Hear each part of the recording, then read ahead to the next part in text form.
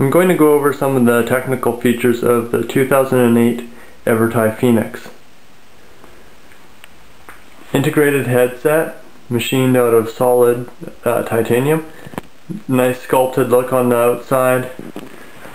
Machined away on the inside. Lightweight, very precise. Double-butted tubing on the main triangle. That takes away tubing where the stresses are less.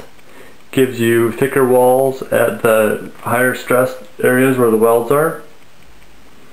The tube shaping is ovalized on the top tube, taller at the head tube junction, then it goes back to the C tube, flattens out so you get better torsional rigidity.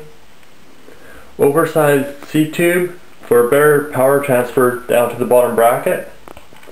Again, for better power transfer, we have a shaped down tube.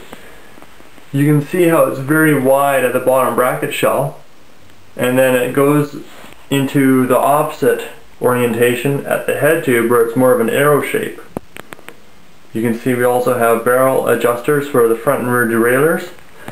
That gives you on the fly adjustment capabilities.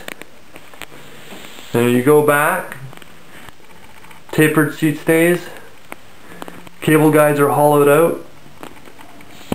One piece derailleur hanger for more solid, better reliability. We've never had trouble with those.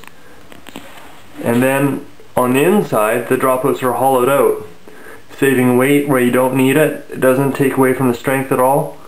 It's a nice little feature. Nice little brake bridge. Inside the C-tube, it's solid titanium. No aluminum insert sleeve.